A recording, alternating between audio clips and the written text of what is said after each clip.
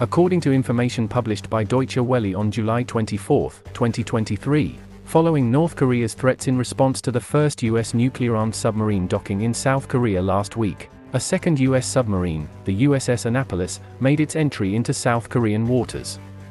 The decision of the United States to deploy 2 nuclear-powered submarines to South Korea marks a significant escalation in the ongoing geopolitical tensions on the Korean peninsula. The implications of this move are multifaceted and extend beyond mere show of force, underlining the strategic importance of the region to U.S. interests and its commitment to ensuring regional stability. This deployment serves as a strong deterrent to North Korea. It is an assertive message of military might designed to curb any potential aggressive intentions from the North Korean regime. The presence of these submarines, one of which is nuclear-armed, stands as a stark reminder of the vast military capabilities of the United States, and its willingness to utilize them in defense of its allies. The decision emphasizes the importance the United States places on its alliance with South Korea.